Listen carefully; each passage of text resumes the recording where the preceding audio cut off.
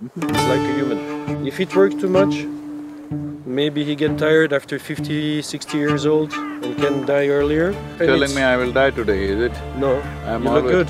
I'm always overworking myself. We don't know much about grape because we just eat it up. This we work the moon cycles a lot inside the cellar. Moon cycle will have much more impact on the sprouting cycles of all plant life. So if it's a fruits day or roots day, the wine is two different way of showing it. Bottling, we do it only on fruits days and we follow the calendar.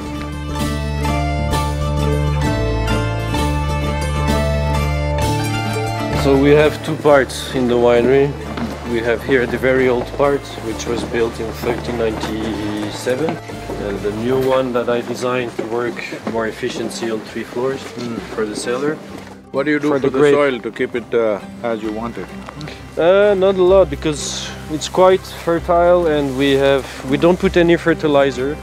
It's just natural. Natural manure, no? Yeah. No manure? No, just for the young vines. When we change the plant and we put young new vines, then at that time we need to have a little bit fertilizer, but we use the organic ones we have. It's a lot of work, but it's a passion. When you make wine, when you work with the nature, it should be a passion. If you look for the wallet, then you make bad things to nature, I think. So the best way is just to concentrate on quality and… The plants, once you seed them, like first time you do it, what, about 14 years it lasts? The plant, it's like a human. It can die any time from a sickness. If it works too much, maybe he get tired after 50, 60 years old and can die earlier. Oh, if it's regulate all life… You're telling me I will die today, is it? No, you look good. I'm always overworking myself. You look good. But a plant, yeah, if it can live up to 100 years. Really? Yeah.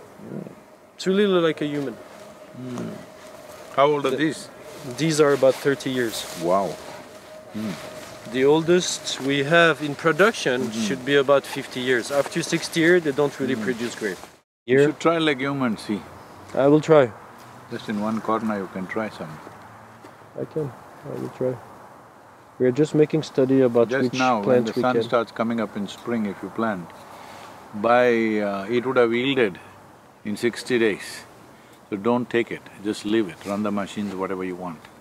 Over it? Yeah, just let it grow and let it just be in the soil, don't pluck it. Okay. And it will not be slippery for the machine? No, it'll be just like this, it'll be just like this. Yeah. This is quite slippery. It's when it's wet, yeah. Yeah. It'll be just like this or even less, probably. This grass is quite slippery, I know. All these weeds are slippery. It'll be somewhat like this, little more. And it's not growing more? It'll only spread like this. Very interesting. And it'll give the necessary ground cover and it'll all form lots of… don't plant the hybrid ones, plant the natural seed. Okay. It's very rich in nitrogen and it adds so many things. Normally we find in… I don't know much about grape, but in orchards we plant like that. It changes the very way the fruit tastes. Okay, I will try, I will check about it. Maybe we can try in a small area which is not too steep. We don't know much about grape because we just eat it up. But you have grape plantation in India? We have, but we mostly eat it up, we don't make wine or anything out of it.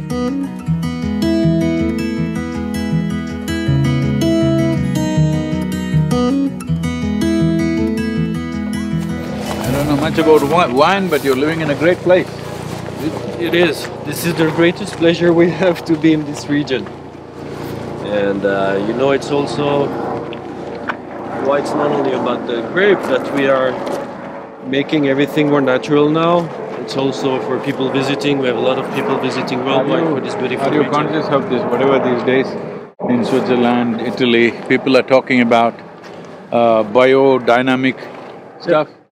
People synchronize with moon cycles and all that stuff in Italy and even here. This we work the moon cycles a lot inside the cellar, about the moon calendar, but making work on the wine, bottling, all this work. But the soil, we try to in some place, but we have 15 hectares. There's some moment you need to make the work, and you cannot do everything in one day.